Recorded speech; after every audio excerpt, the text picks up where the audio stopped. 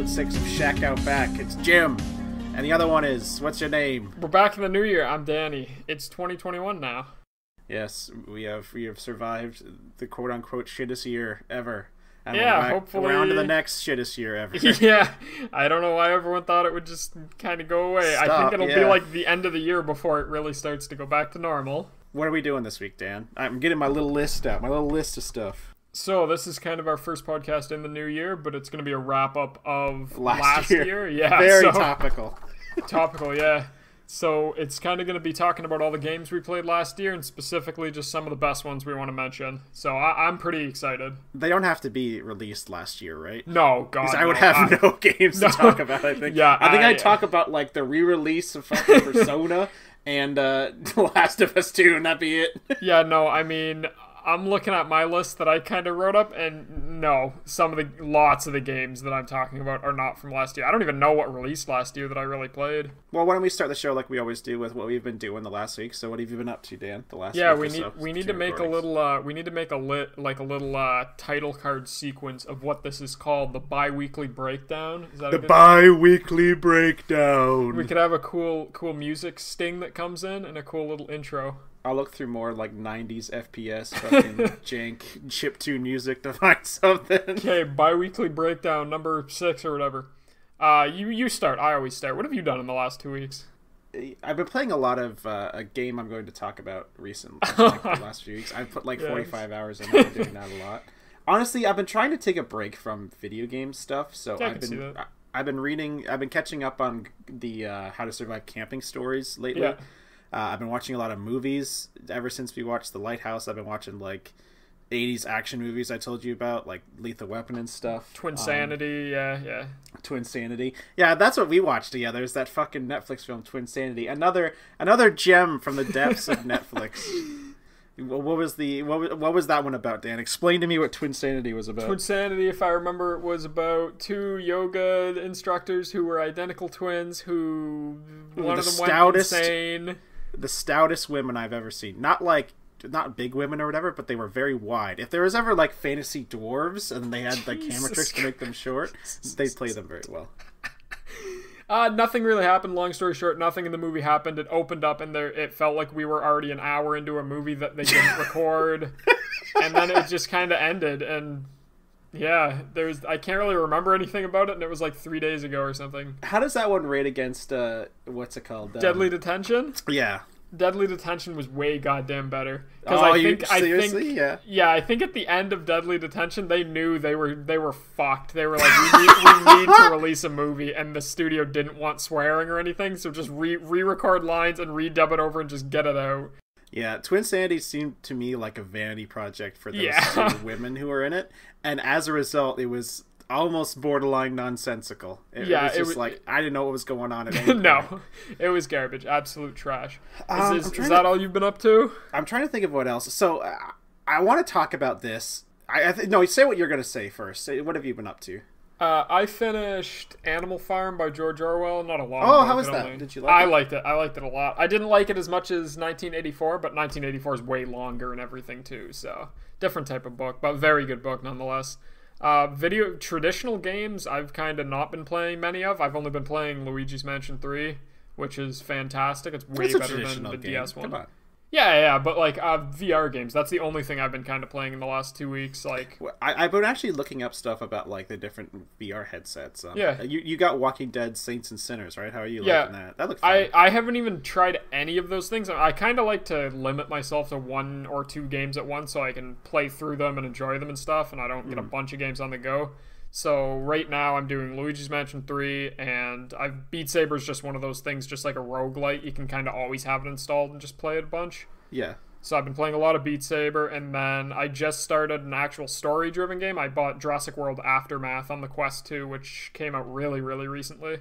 Is that the spooky one you're going to show Cass and figure out? Yeah, that's the Alien Isolation-esque Jurassic World. It's very good so far. Okay. Anything else you've been doing the last 2 weeks? I mean, that's about it. Obviously, it was New Year's. It was Christmas. Yeah. So all that stuff happened. My birthday's on January 1st, so I'm we counted down your birthday. You spilt sour beer all over yourself, and we counted down your birthday. Yeah, that was interesting. That's about it, though. It's been kind of nice just hanging out at home. Okay, so we don't have to talk about this very long, but I know we were talking about the episode before last, and for some reason we didn't talk about it last episode, but Cyberpunk 2077, Dan. Yes, it came out. I just want to say that, to me, looking after watching a few editorials and stuff, yeah, it is just the same as BioShock 3. They fucking just lied in their trailers. They lied, Dan. Yeah, travesty. A ton of stuff in the trailers that just did not end up in the game. I was talking to Cass a little bit ago, and she's not huge into video games or anything, but she's everyone's heard about Cyberpunk. I think my parents mentioned they heard something about a game that came out that was like really bad. My mom mentioned Red Dead Redemption 2 when it came out really weirdly. It's huge games that my parents will hear about, oddly enough. Yeah, because they run TV ads for them. Yeah. So Cassie kind of knows about Cyberpunk anyways, but I was talking to her and I forgot all these trailers that came out 2 and 3 years ago that showed gameplay mechanics that were completely scrapped and removed. There was like wall climbing. Yeah, there was a ton of shit. Yeah. And it's like the game came out and it's like, this isn't the game that I want to play anymore. This is nothing to me now. Like, I was excited for that game that doesn't exist and never did exist. The biggest travesty to me is that, like, my favorite game is New Vegas. So I was expecting, like, they're good at telling stories, CD Projekt Red. So I was expecting, like, a New Vegas that, like, okay, it's a little bit buggy, that's fine. Yeah. But I was just looking at all these editorials about the story, and it just seems like I know there's good side stories and stuff that people keep talking about, but it just seems like a huge fucking mess too. It just seems like they were throwing shit at the wall and none of it stuck, and they just shoved it out the door. Terrible. I mean, when we say I don't think I will ever support CD Projekt Red again. It's absolutely fucked what they did. Like, oh yeah, I'm not gonna be excited for any. Same thing with Bethesda too. I'm not gonna be excited for any of their games that come out. I'm gonna be like very, very, very cautious about them before I buy them. It's like when I say fuck CD Projekt Red, I'm not saying that to the developers or the actual people that make the games. The people who slaved for 90 hours a week to put out a subpar product because their bosses or whatever want them to. Those people I have nothing but respect and adoration for. All the people in the higher ups at CD Projekt Red can go fuck a duck. Yeah, the corporate mouthpieces and the people that kept on saying, no, this will happen, we won't crunch, and then just didn't tell the media or the public when they crunch. They're just absolute liars, yeah. And like, that is true. Like, I know there's all this discourse in gaming because everyone who likes games is fucking 14 years old, but they are liars. Like con artists and liars. Yeah. Terrible. Yeah, I mean, there's not much. It's honestly pure evil that they would do that. It's scum. It's a scumbag move. It's a good way to end 2020 though. Everyone was really hyped up, and then the game came out, and I remember when I woke up and started seeing reviews, and I went, "Oh God, no, this isn't real." It's like getting not good reviews. Yeah, awful. And like, I know I linked this when I started this little bit to BioShock Infinite. At least BioShock, like, I don't like BioShock Infinite very much, but at least it functions. Oh yeah, I had a good time with it. Like, they lied in the trailers and stuff, and I don't think it's a good game. It's not one of my favorite games. I don't like it very much, but at least like, it's a functioning fucking product that some people enjoy. I love the people trying to defend the PS4 and Xbox, I was going to say 360, One versions that are nigh unplayable, but you've got people that will still defend it and say, actually, it ran perfectly fine on my system. It was playing at between 17 to 20 FPS most times, and things would pop into existence, and I also got save stuck on some missions. But other than that, it's a good game, I swear. Holy shit. And it's like, come on, like... I like this guy a lot. I'm not going to tell you who it is, but I follow this guy on Twitter, and I've liked his work for a long time. And I think some of his music ended up in the game or whatever.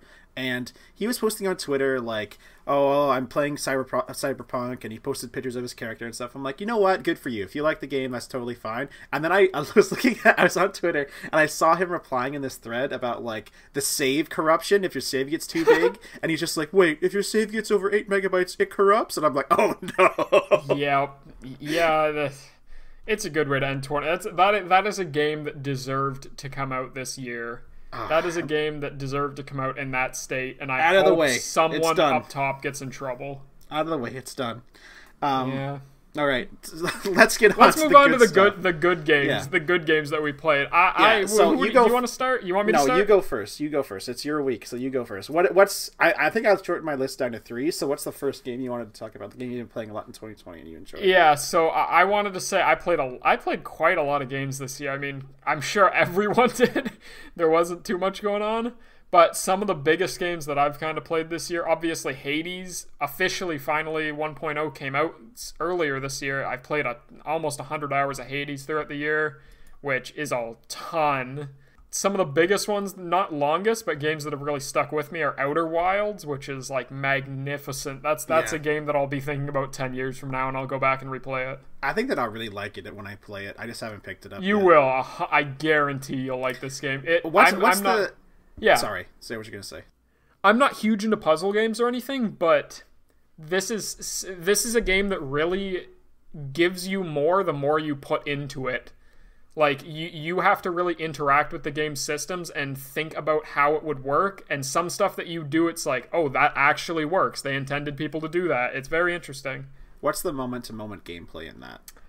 It's a short loop. You have about 15 or 20 minutes in the solar system, and then things reset, essentially. That's not really a spoiler. It happens in 20 minutes. So that's the whole gameplay loop, but it's puzzles. There's about maybe 6 to 8 planets, I kind of forget, or bodies in the solar system, and they all have little puzzles on them that kind of intertwine into bigger mysteries, and there's a lost civilization and aliens. And so are you like uncovering stuff? What happens after 20 minutes? Is the universe the sun explodes, so then you reset back. Yeah, so you reset back to square one. It kind of resets everything, and you're back. You wake up again, and you remember that the universe exploded, but no one else does. Are you trying to avert that, or yeah? Okay. Yeah, it's extremely interesting. It's not hugely long, and it's not a game that you can replay very easily, and you have to go into it fully blind, but if you're taking away anything from the podcast, is to like play some of these games, I would say, this week. Yeah, I mean, Outer Wilds definitely seems like it would be my jam if I played it. It definitely seems like one of those games.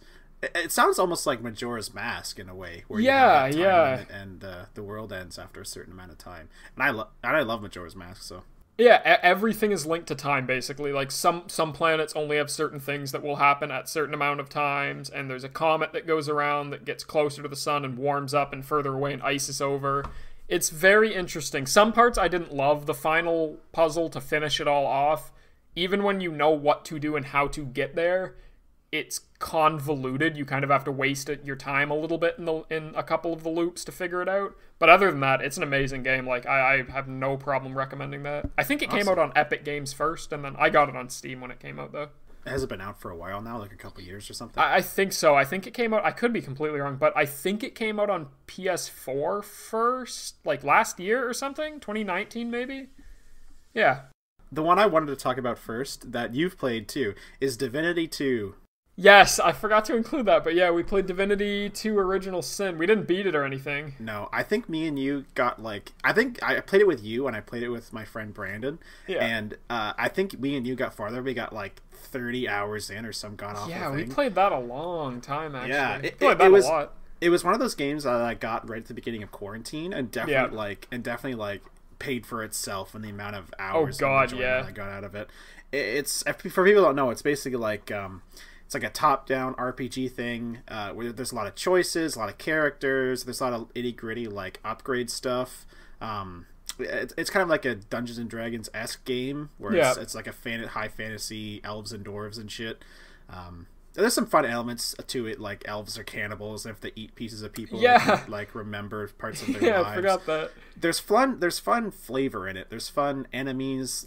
You're trying to avert these bug antagonists who are taking over the world because there's a certain power that's going on. You're trying to become a god and stuff. It's a fun premise and a really fun moment-to-moment decision-making game, right? What's your favorite quest we did in that game? Can you remember any? I really liked the one that sticks out immediately when I think is that the duck one. Was it a duck? No, it was a chicken. Oh, the void chicken? The void chicken, the black hen or something. You had to... What was the premise? You came across... Because you had the ability to talk to animals, if I remember. I came across these chickens, and they were like, oh, we've been attacked by these bugs and they stole our eggs, and we had to like go after the bugs who stole their eggs, and we found one of the eggs and it turned into a void chicken. And then we brought it home, and the eggs, like the chicken sat on the eggs, and we came back, it hatched and killed all its parents, and then we had to like, it was following us around for the whole game. It was fun. Yeah, and to put that into perspective, if you didn't have that one skill that let you talk to animals at that moment, it wouldn't happen. It just would not happen, because when I went up and talked to them, it was like cluck cluck, and it just had one of the little speech bubbles, and nothing happened. Yeah. And there was a bunch like that, if I remember. There was like some cows you could talk to that would give you some little information about the house or where they saw a key and stuff. Yeah. And there's a remember all the pigs that were on fire? Yes, I do. Oh, yes, I do, in the forest. There were a bunch of pigs who were perpetually on fire, like there was burning like alive, a curse. and they were like, "Oh, help us!" I do remember that. That's definitely a game. We got it on GOG originally. Did you buy it again on Steam? No, it has crossplay with Steam because it's a server-based thing, so it doesn't really matter where you buy it. Yeah. I probably wouldn't have bought it off GOG now because I'm pissed at CDPR. But yeah, I will buy it. I'm gonna be completely forward. I will probably buy it on Steam when it goes on sale sometime this year again. But not, yeah, the GOG version pissed me off. There was some problems we continuously had with it. Like, yeah. Remember that not connecting and not loading properly? Yeah, I remember, like, the executable, like, how you run the game through GOG Galaxy just stopped. Yeah. And I had to go into the game file and like, find the executable, and that's how I got the game started one day. Yeah, it had some problems. But, no, Divinity Original Sin 2, I think you can get it on sale for, like, $27 when it's on sale. And it's always on sale. I wanted to say too that I kind of caved and I bought the alpha. I bought into the alpha of Baldur's Gate 3, which is made by the same people, Larian Studio, and it's very rough right now. I was looking at a lot of stuff from when they just released it. It's definitely much improved over the last 6 months. Yeah, but or 3 or 4 months. I think it's only been out, but yeah, the same care and attention is going into that game, and I love it. It's so good. Such a good studio. I thought it was interesting when you told me you bought that. I was like, oh, like you bought an early access game like that, and it's full price, right? It's $70. Yeah, it was $80. $80. Yeah. I mean, it's gonna be good, I'm sure. Do they have a release date for it yet? No, I think what they're doing is they have the first act or so of the game, quote unquote, done, and as they're working on Act 2 and Act 3, they're finalizing Act 1 as well, so they're releasing updates for Act 1 for you to go through as they're working on 2 and 3. So I think they're going to finally finish Act 1, and then when they're finished the dev cycle, whatever, just release all of it at once. That's interesting. Yeah, I mean, which is really like the best way to do it, because it gives, like, the people who want to play a lot will just play through Act 1 like 10 times with different characters, different options and all that stuff, and they'll really get into it and give lots of feedback too. It's awesome. Yeah, I mean, they had a Kickstarter for a Divinity Original Sin 2 board game that looked real cool by, like, Larian Studios had a lot of actual people working on it from their studios, and I went, that's really interesting. And then it was like $180 for the base game, and I said, nah, I'm okay actually right now. I think that, especially CRPGs nowadays, although they're very good, like the stuff that has been put out the last few years has been very good, it's still very niche. Like, I wouldn't recommend a regular ass person to get Divinity 2, because yes, everyone will like it. It's on consoles too, weirdly enough. You can buy it for everything. They put a lot of CRPGs on consoles too. I know the first time I played Pillars of Eternity was on my PS4. I don't think that traditional CRPGs work very well on console. Yeah. But I think the only one I've played that worked fantabulously was Wasteland 2. Wasteland 2 on console is fucking good as hell. Any other thing you want to talk about? What's your next big old game? Well, what's your next game, man? Let's go back and forth here. What's another one? Definitely, I'm looking at my list. Honestly, Sayonara Wild Hearts, 100%. Did you get that this year? Yeah, that was this year, I think. Oh my god! I looked at my Steam purchase history, so I played it this year. I think it was right at the start of at least start of COVID in Canada, when December-ish. Late November of 2019, so very start of the year, because you could still come over, and I remember I still had people play it at my house before everything The first time the only time I played Sayonara Wild Hearts was like I was over at your place and we were gonna do something. We're gonna play Dungeons and Dragons or something, and I would just sit and you're like, Jim, play this for 45 minutes and you'll love it. And I'm just like, okay, Dan. So I sat down and I fucking loved that game so much, and I beat it in 45 minutes, and it was so fucking good, man. Yeah. So Sayonara Wild Hearts is definitely not a game for everyone, but I think everyone should at least experience it. It's just like an interactive music video, basically. Yeah, it's an album. You're spending money on an album. You're spending money. It's about $20 or so. I think it's absolutely worth full price. I think I bought it just full price when I heard someone talk about it. It's about 45 minutes to an hour long, depending on how much you want to replay the songs, because you can get perfects and everything, but it doesn't really matter. You're supposed to play it, just sit down and play it all in one go, level to level, they all connect. And it's narrated by Queen Latifah, I believe. And, well, it's basically just like a bunch of songs, and as they change the songs, the genre of the game you're playing and the visuals change. Yeah. So it just constantly keeps you on your toes. It's like, we talk about this a lot, where we like those condensed, shorter experiences, and I will say that is the epitome of a great, like, hour-long game where I would shell out $20 for that, sit down and play and be like, fuck yeah, that was awesome, let me play it 3 more times. Yeah, I think I've played it 2 or 3 times easily, and I've tried to get perfect on some of the songs. Some of the stuff is real hard.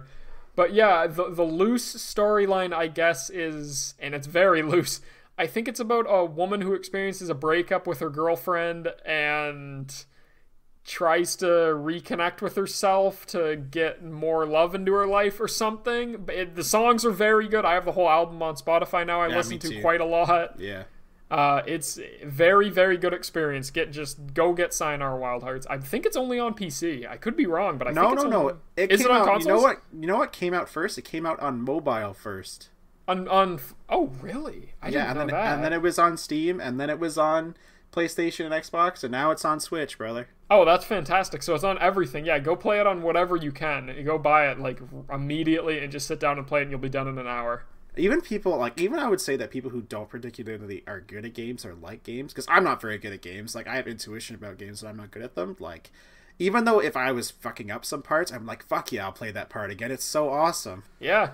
Yeah, that's my game. 100%. Sayonara Wild Hearts, I think, would probably be my game of the year. If I had to give an arbitrary thing, Sayonara Wild Hearts was crazy good to me. My next one, I wanted to talk about Stardew Valley, my boy. Yes, that's the game you've played 1,000 hours in. I think that between my PlayStation 4 and Steam now, I've probably played like 250 hours of it, I think. And I got this game in 2017 or 2018, and I loved it then, and I loved it during quarantine now, because I played multiplayer. I played multiplayer with you, which was very fun for a while. Yes. And I literally, like, me and my friend Brandon, just talking about Brandon before, we started a farm together, and we've put like 90 hours into it or something. That's Stardew Valley is a game, I believe that's on everything now, isn't it? It's on literally every console, mobile, everything. I was playing it on my PlayStation Vita earlier this year. Oh my god. Yeah, so it's truly on everything. I don't think they're updating it on Vita anymore, but I played it on Vita, and I was like, this is fun. Yeah, it's what how much money? It's only like $20, isn't it? $20 when it's not on sale. Really? I have like a good 80 hours in that game, and I really want to get back into it because I loved that game. I sat down and played it for days and days and days, and then something happened, and I got busy, and then I just could never come back to it. But I still have it installed and everything. So it's definitely one of those games where this month, or last month, I should say, towards Christmas, the Eric Barone, the guy who made it, put out the biggest update he's ever made. Yes. So I was playing through that with my friends, but we weren't going fast enough through it. So I was just like, fuck it. And I started a whole new farm on the computer, and then I've just been playing it. Yeah, it's definitely one of those Twitter. It's definitely one of those games where you can stop playing it for a while and then come back to it, and it's bam. It's like riding a bike. You just jump back into it. Yeah. It's so good. I haven't even described to people what it is. It's basically like, how would you describe Stardew Valley, Dan? It is definitely at heart, it's a farming simulator. There's a lot of different aspects about it, but it's also almost a life simulator. Yeah, I don't know how you describe it. There's a town, you can marry people, you can fall in love, you can have children, you can go to the mines and fight, you can renovate. It's definitely like Animal Crossing. Yes. But instead of Animal Crossing having the same time of day as it is in real life, it's like short, like 15-minute days that you run through. Yes, there's seasons, different things change. You can fish, lots of stuff. I'm sure everyone knows what it is. Like, Stardew Valley is another one of those games that'll, I think, go down in history and be one of the past. When did it come out? Multiple years ago now, right? 2016, I think. Yeah, so I think, is it not getting just bigger and bigger? Like, it'll definitely go down as one of our generation's huge games that I don't know when it'll stop being updated. I definitely will say that if I were to make like a top 10 of my favorite video games again, I think Stardew Valley would be on it. 100%. It is one of the best games I've ever played. Yeah, we played some good games this year. Thinking about it, like, I played some really, really good games this year. But yeah, the mod scene for Stardew Valley is also crazy. I jumped into the mods a lot when I started playing it, like, immediately. There's lots of fun ones, and there's lots of like memey ones that are very fun too. Yeah. Like, they turn the town drunk into a horse you can ride and stuff. I've seen that mod. Yeah, and lots of that stuff is probably fetish bait. Oh yeah. I feel like maybe I've learned a lot about the Undertale community this year. Like, oh when god, it was me big too. Way back in the day. And I feel like Stardew Valley is a little bit of the vibes of that, where if you engage with the community, it gets a little weird or whatever. But just playing it by itself, it's very good. 100%, yeah. I know you said that Cyanide Wild Hearts is one of your favorite games, but did you have another one you wanted to talk about, Dan? Yeah. We've only been doing this for 27-ish minutes. So. Oh yeah, we got lots of time. Yeah. Next for me, I'm kind of looking. I made a huge list and just highlighted some stuff red that I was expecting to like a lot more than I did. They aren't necessarily bad games at all, but I didn't like them nearly as much as I thought. So I'm going to talk about those a little bit at the end. But yeah, next, I would say this year I got into the Yakuza series. I played Yakuza 0, Kiwami 1, and Kiwami 2. So it's about 60 to 80 hours between those three games I played, which... So what is the point of Yakuza? Because all I've seen is like dancing mini games and punching guys and stuff like that. So explain to me what a Yakuza game is. Yeah, did I not send you the picture of the tiger getting punched in the face? Yes, you did. Yeah, I did. So Yakuza 0 is the prequel, and then Kiwami 1 and 2, and it moves on. Japan's got a few more games than us now, because they didn't think Western people would like it, but my god, were they wrong. So Yakuza follows the story of two characters, one character more so, and I think it just recently switched to, I think his name's Ichiban, and the new one that just came out, Like a Dragon, Yakuza Like a Dragon. But it's been following this same character for multiple years, because these games came out on the PS2, I believe, originally. And then the main character you play as throughout all these games is Kiryu Kazuma, which is another, lots of stuff. Yakuza character, he had his parent, he was an adopted child into the Yakuza family. The dude that adopted him did a bunch of stuff. It's a huge overarching narrative over many games and many years. Is it just like an open world, like do missions for people kind of game? Yeah, open world-ish. So every game takes place mostly in the same place. So the city's real dense, real packed with full of stuff to do. Lots of mini games, lots of side quests. Lots of crazy shit. Yeah, lots of lunacy. The narrative dissonance between the cutscenes and the game-to-game, like moment-to-moment action. The serious Yakuza stuff, and then you get a mission from a man dressed as a baby. Yeah, you get the mini games, you get the side quests, such as the erotic guy, I forget what his name is, Mr. Libido, I believe. He's around the city in his underwear. He's usually outside of strip clubs or places like that, and he'll tell you how to go all night, and he's a very interesting character. Yeah, and then Yakuza Kiwami 2, you get the big guy dressed as the baby who makes all of his Yakuza members dress as babies, and they go to a baby fetish club. So the game is, it's a beat 'em up for the most part. Lots of the Yakuza games are roughly the same. It's not a button masher, because there is a lot of combos you have to get actually good at to play them properly. It's a beat 'em up game with really, really in-depth storylines and lots of really fleshed out characters. And I would say that you have to play them in order almost. It was a pretty big undertaking for me to play 3 games like that all in the same series, but it is very interesting. Like, I can see the people that have played all these games, and these characters are huge. you like your variation. I've noticed about you that you like playing one type of game and then you'll switch it up and play another type of game, and you're not one to like blast through a series in like a month or something. Yeah, no, not really. That's the same reason why Metal Gear Solid has always been a huge undertaking for me. I just don't know where to start, and I don't. I have all the games, I think, except for the newest one, the Phantom Pain, and Yes. I've gotten through Metal Gear Solid 1.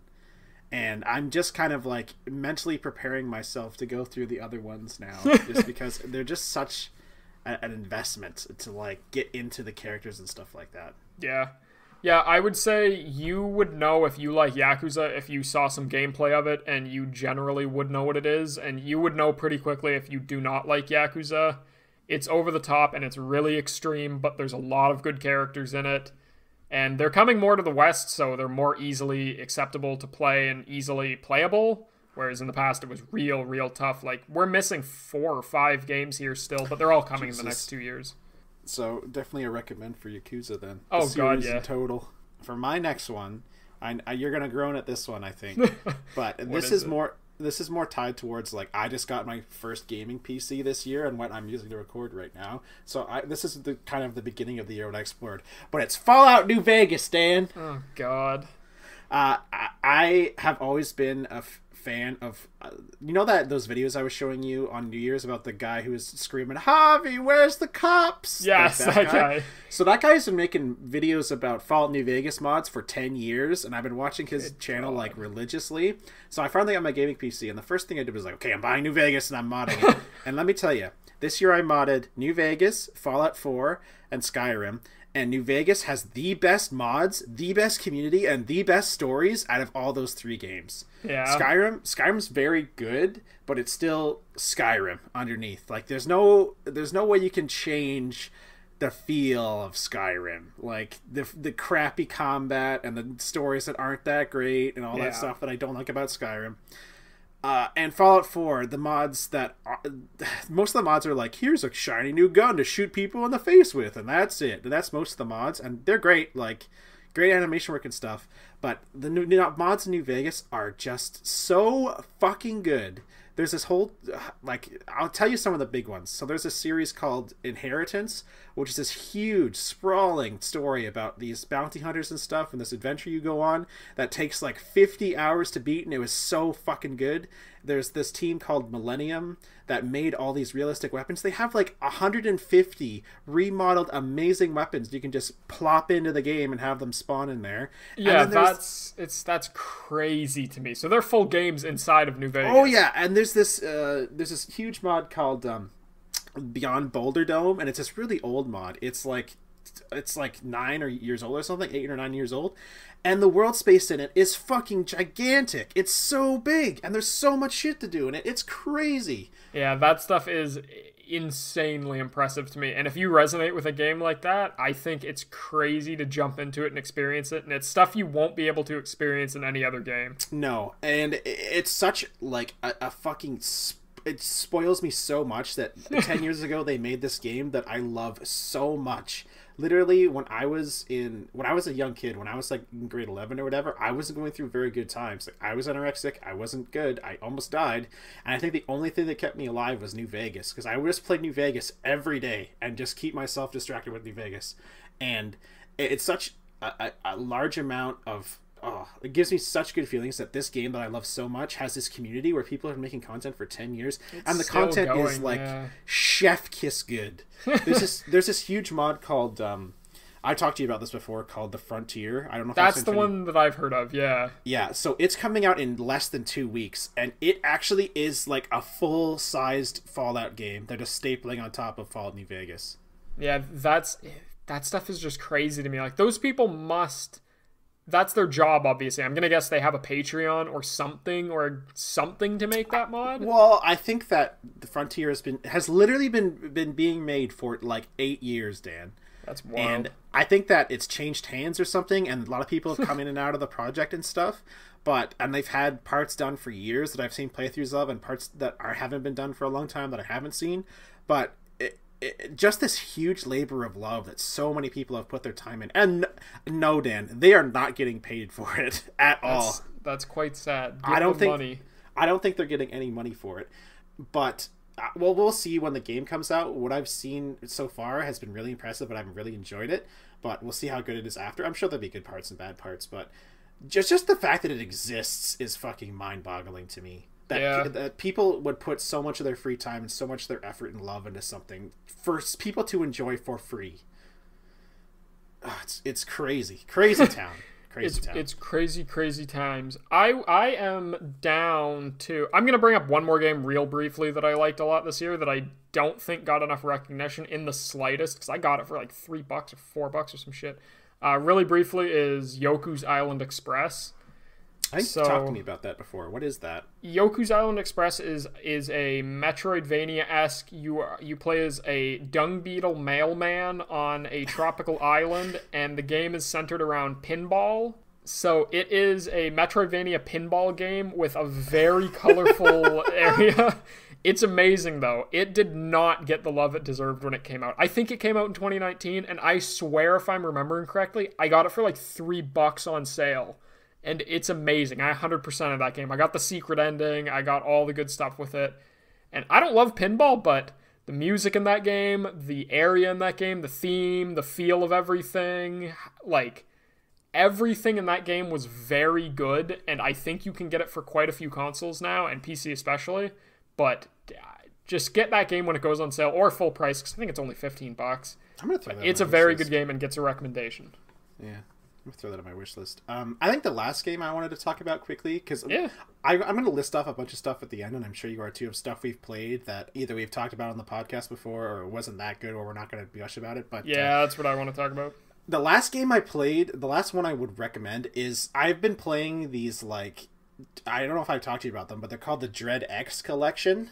No, I do not know what that is. It is basically like a bunch of game jam games. You know what a game jam is. Yeah. So it's a bunch of games that people made in a short amount of time that I think it's like 15 games each or whatever that they plop into one game, and there's like a narrative around it and a puzzle around it to unlock the games and stuff. But getting like a record on repeat, I'm going to say short experiences are great. Some of these games that I've played have been like my favorite experiences of the whole year. Talking about the Dread X Collection 3, which is the one I've played recently, there was a game that someone made that was like a Mario 64-esque platformer, and then you got to the end and you went into this like fucking Cthulhian like death sacrifice that you had to escape from and you skate back to your boat as the island is crashing around below you as this like huge elder god is trying to eat you. It was so fun. There's this other game where it's like a still frame like click game basically, where you're interviewing this robot that's been taking off the line of this kid's entertainment place, kind of Five Nights at Freddy's-esque plot. But it was like you would ask this thing questions, and you'd have to string together a bunch of words to make a question in order to get the ending that you wanted. And then finally at the end, like the whole game has been you watching this thing, recording lines and trying to piece it together, and finally the antagonist bursts through the wall, and you have to take control of your character you have not had control before and escape the building before it kills you. They sound... I was just kind of looking at them on Steam on my phone. They look very, very interesting, and it looks like all the collections, each individual one's about $8 right now. Yeah, so. They're cheap as fuck. And even if you don't like one of the games too much, like there's definitely one that I didn't enjoy too much, just go on the next one. It's fine. Yeah. And you'll like most of them. Yeah, it's very interesting. And they're all, like, there's this one where it's like a top-down perspective, and you're an astronaut. I think it's in Dread X Collection 2 or 1. And you're going along the surface of the moon, and you're talking to this guy, and you have to, like, kind of like the game I talked about where you string things together. You're stringing reasons to not go insane into the spaceman's helmet so he doesn't go insane. And he goes down the staircase on the moon and finds an elder god and gets, like, chonked into his brain. It's very fun. I love those game jam games, and especially small indie projects. Like, not even indie released on Steam, indie released on, like, itch.io. Yeah. Just because they're so interesting and usually have they might not be great, but such interesting, unique mechanics and premises that bigger studios don't want to take a chance at. Yeah. Because it might not guarantee they print money for them. Well, that's why fucking Among Us got so big this year, is that it was a little premise that big studios don't want to try, and then it fucking exploded because it went on mobile, and people who don't like video games can play it, right? Yeah, it came out 2 years ago or something, too. Just overnight explosion of popularity. Yeah. Yeah, very interesting. But briefly, yeah, give me a list of games that you've enjoyed that you played this year, Dan. Just a short ass bam bam bam list. Stuff that I liked that I played this year a lot that I don't want to dive into a bunch. Yeah. Disco Elysium, amazing game. You'd love it too. It's perfect. You'd know if you like it if you look at a trailer for 2 seconds. I played A Hat in Time this year. I loved that as well.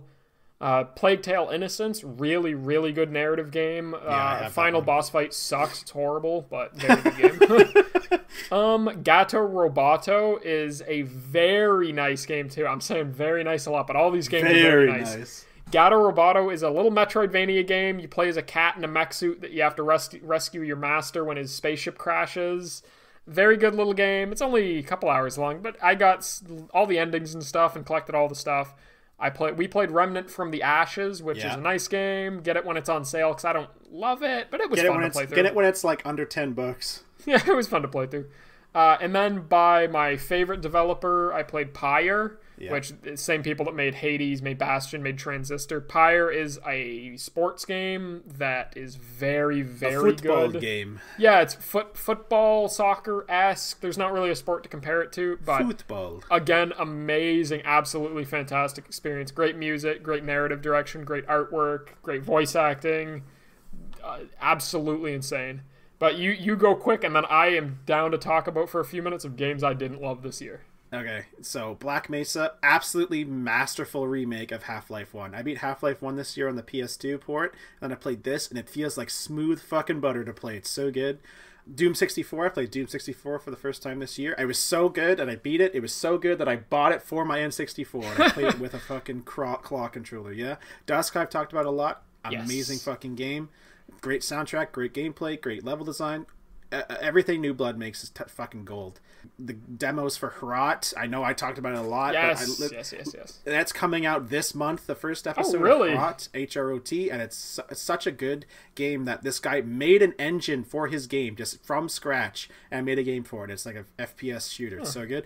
Ion Fury, amazing build game, one of the best build game, I think, next to Blood. So great. The Long Dark, which is the most Canadian game I've ever played. Very engaging storyline for the single player and stuff, and a very fun multiplayer survival-esque game. Yeah. Nightmare Reaper, I've talked about before. You've loved that game, yeah. I think it is my favorite game I've played this year. That came out in 2019, 2020. Yeah, it is such a good game. Postal 2, I played Postal 2 and I didn't like it very much, but it's definitely one of those games where you have to take a step back and see if you're going to like it when you play it. Project Warlock was really good. Spelunky 2, I enjoyed when I played it for 30 hours. And the last one I'll talk about, I think, is Rainbow Six Siege, where I think I have a bad perspective of Rainbow Six because my friends only want to play the not stupid, but they only want to play the terrorist hunt mode, which is fun. Oh, it's stupid. But not for 50 hours. I've really enjoyed, this is my multiplayer game of this year. I've really enjoyed jumping on rank to just talking to random people, getting our asses kicked, going recruit, and just jumping into people's way and trying to belly flop them, basically. Very fun. That's my list of games that I enjoyed this year. Fantastic. This year's been filled with very good games. Some games I didn't love, and I thought I'd like them a lot more. Immediately I'm going to start, and these games are all very good. These 3 games are very good games, and if you love them, if you're some of your favorite games, I fully get it, especially the first one I'm going to talk about. You just didn't enjoy them? Yeah, Fall Guys. Fall Guys is on my list marked in red, and it wasn't a very hard thought to me because I played it, and I liked it a lot for about 8 hours, and then I haven't touched it in 2 months, and I watch people play it now, and it's like, this didn't fall off because the gameplay hasn't changed, but I think the problem with Fall Guys is that it's very simple, and therefore there's not a lot to master when you're playing it. So, it's go in the right direction and jump at the right time. There's not really anything to get better at, and it's a good game, and I understand if you've put hundreds and hundreds of hours in it, I fully get it, but definitely not the game for me that I really wanted from it, and I don't know if Devolver Digital makes it, but they do publish it. I don't know if they weren't making maps at a fast enough pace, because it didn't feel like it should be hard to make maps for that game, but it was a couple months before things really, really changed and new maps were added. But Next game is Shadow Warrior 2. I really loved the first Shadow Warrior game, like the not the first game. Can I just say that this is the only game I have on my Game of the Year list that I didn't like? Shadow Warrior? Yeah, Shadow Warrior 2. Oh, really? 2, yeah. I really like the first one, and I think you do too. Oh, yeah, I loved the first one, and this one was way more focused on co-op, way more focused on almost Borderlands-y-esque weapons. This is the one of 2 Steam refunds I did where I played it for an hour and a half. Did. I played it for an hour and a half, and I was like, this is not fun. I am not liking the storyline, the characters in this one, or anything. So I am just going to refund it and say, better luck next time, guys. Like, this is just not what I'm expecting. No, I think they changed a lot of stuff for the worse, in my opinion. I'm sure it's fun if you play with friends, but it's not that's not an excuse, because every game is fun if you play with friends, even shitty ones usually. Even Remnant from the Ashes. Yeah. Like, Shadow Warrior 2 added in a lot of stuff that wasn't in the first game to incentivize you to play with friends. That wasn't good in my opinion, and micromanaged a lot and stopped gameplay a lot because you had to switch out weapons and figure out what weapon was the best for what, and all the different weapon types and ammo. I didn't love it. It was a lot more complicated in a bad way than the first one. Because the first one is just like you jump in, and if you're good enough at the game, you can get high ranked and stuff for the combat and stuff like that. And it's just fun to fucking slice through demons, man. Yeah. Very last one for me, and then we can go. It's a longer episode, but it is a good episode, I feel like. My Friend Pedro. This game has overwhelmingly positive reviews, and I thought I would like it so much. I did not like My Friend Pedro at all. It's published by Devolver Digital. I forget exactly who. Yeah, all the games you've talked about have been published by Devolver Digital. Oh god, even Shadow Warrior 2? Yeah. No, Devolver, I love you, because you published Gris, and Gris is highlighted green. I just didn't talk about it. Gris is an amazing game. But, yeah, My Friend Pedro is like a twin-sticky kind of shooter. Hotline Miami-y. Yeah, I don't know what it was. If it was the gameplay, maybe, or how it felt to move around, or the weapons, or something. I just did not like this game. From like the first level, I was like, this doesn't feel right. And then I was like, well, I think it's good. It has amazing reviews. And then I just kept playing it, and I forced myself to beat it. And I was like, this is just not having a good time with this one. I don't know what it was. I think it was just the feel of it. I didn't feel fast or anything. And that looked very good from the trailer and stuff. Yeah, and people obviously like it a lot, but it was not the game for me. Ending on a dour note for episode, I love it. So I think it's my pick for next week, correct? Yeah, 100%. I know what you want to do. I think I'm gonna be boring, and I'm gonna pick another movie. Is that okay with you? Yeah, if you want to. I'm starting school, so I'll have time to watch it at night. I want to talk about The Fisher King. The Fisher King. I have no clue what that is. Yeah, it's one of my favorite movies. How old is it? The 90s, I think. 1991. Yeah, it's got Robin Williams and Jeff Bridges and people in it. It is definitely. It might be my favorite movie. I want to talk about it. Yeah, sure. I will find a place to watch it, and we can talk about that. It's on Netflix. Oh, is it? Okay, well, I'll just watch it on there. So I think that's it for episode 6 of Shack Out Back. Episode 6, yeah. Very good episode. A yearly roundup of games and whatnot. Yeah, I'd say take away, play some of the games we mentioned. Definitely. Yeah, that's about it. Definitely play Stardew Valley for 800 hours and never regret it. Yes. So how do you want to take us out here, Dan? I took us out last week. What are you doing? Oh, God.